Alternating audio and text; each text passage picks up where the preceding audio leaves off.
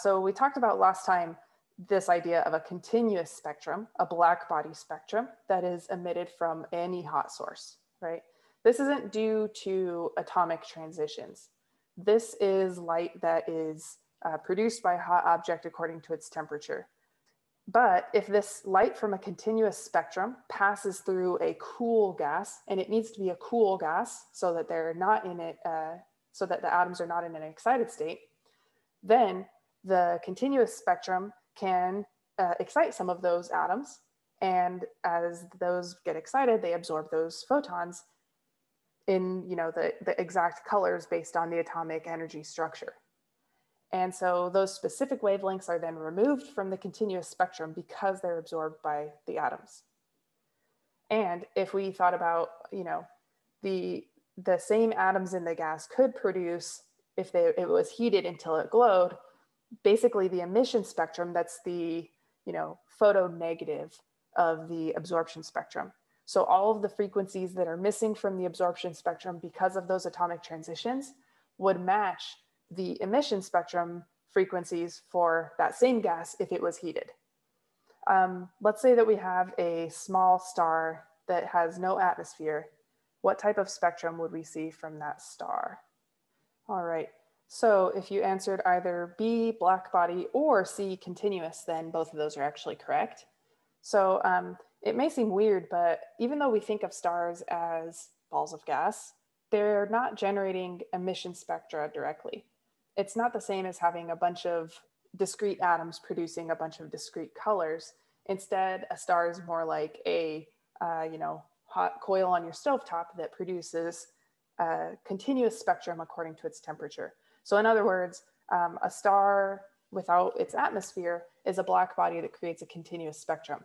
And there's two ways to represent this continuous spectrum. We've seen both of them now. One of them is kind of this, representation of what that light would look like if passed through a prism. And so when I say spectrum in general, that's kind of what I mean. But we can also think about the black body curve of that black body, where we're looking at the energy with respect to wavelength. Both of those representations are the same. But when we look at kind of the rainbow color spectra, it doesn't really tell us the information about where in the spectrum the energy output is the highest. I guess we could map that onto that spectrum, but in general, that's not easy information to get from just looking at the light pass through a prism. So that's why both of these representations are important, because they are like telling us the same thing, but one of them in a kind of a shorthand, kind of barcode style, and the other one gives us more detailed information, which you have to think about a little harder because it's in the form of a graph. All right. So let me ask you this now. Let's say that we're looking at the same star, but half a year later, so we're in a different part of our orbit around the sun, and now there's a gas cloud in space that's between Earth and the star that we're observing. In this case, what is the type of spectrum that we would detect? Okay, I'm seeing the most votes for A, that we would see an absorption spectrum, and that's exactly right. So if this is a cool gas, then the continuous spectrum as it passes through the gas is going to excite some of the atoms within. Those atoms are going to absorb those colors, and those are going to be removed from our continuous spectrum. We can look at the same idea represented in our black body curve. If we just take the black body curve and then cut out notches of light that's missing. But you'll notice that when there's these dark bands in our absorption spectra, that doesn't necessarily mean that all of the light at that wavelength is missing from the black body curve. Actually, it's probably not all missing from the black body curve. And instead, some of that light is still getting through, only some of it is being removed. And I don't have an illustration of exactly how this works on the slide, but when an atom absorbs the photon, then it will briefly be in an excited state, but spontaneously, and usually very soon, it will drop back down to a lower energy state and emit that same color photon. When an atom emits light, it emits in generally all directions. And so when the entire gas cloud absorbs light, it re-emits those same colors in all directions. So some of the light that was coming toward our telescope in the first case is now scattered like out to the side and backwards. And so the part that was originally going forward is the part that's missing. So that's not all of the light, but it's some of it. In case you were wondering, like that absorbed light didn't just disappear. It got re-emitted in a different direction. All right, we can actually see exactly how this looks when we look at the spectrum of the sun. So this is the predicted black body curve of the sun. If we just think about what is the temperature of the solar surface and model the black body curve, this is what we get. And if we have no solar atmosphere, then we just see a nice smooth black body curve.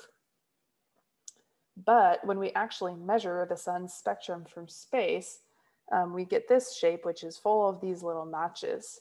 So my question for you in the chat is, what is the texture in this curve coming from? So why is some of the light missing from the model in what we actually measure? Take about a minute and type your answer into the chat, but don't hit send yet. It turns out that this is due to the atmosphere of the sun itself. So if you think of a star, we haven't talked about this, so don't worry about it if this did not occur to you. If we think of a star as being a kind of atmosphere of cooler gas surrounding a core of basically hot, dense gas, then the hot, dense gas produces a continuous spectrum like the blue curve we see. And then the atmosphere of the star itself absorbs some of that continuous spectrum to result in an absorption spectrum, which is what we're seeing in this kind of jaggedy curve. So all of this missing light is being absorbed by different atoms in the sun's atmosphere. And it's by looking at the absorption features in this curve that we figured out exactly what the sun is composed of. So this is basically what a stellar spectrum looks like if you pass all of the light through a prism and then stretch it out far enough so that you're seeing all the details, and then chop it up and stack it on top of each other so that it's manageable to look at. Then this is what we get. And all these dark bands are absorption lines made by specific atoms. Some bands are very faint and narrow, while other absorption bands are very dark and wide. And we call the darker and wider bands stronger. And in general, we can go through and figure out the, I guess, the frequencies of all of these lines and their strengths. And by doing so, figure out what the composition is of the gas that we're looking at. So for those of you who said maybe that the sun's spectrum was missing some frequencies because it passes through Earth's atmosphere, that's also true. So this red curve is what the solar spectrum looks from the ground.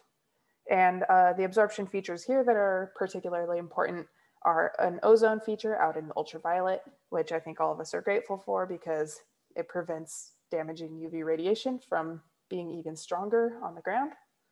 There's an oxygen feature out here in the near infrared. And then farther out in the infrared, there are these three really big, wide dips. Those are all from water vapor. And then there's one more big dip in the infrared out here from carbon dioxide. So by looking at the absorption features that we measure on the ground versus from space, we can also get a really good idea of Earth's atmospheric composition.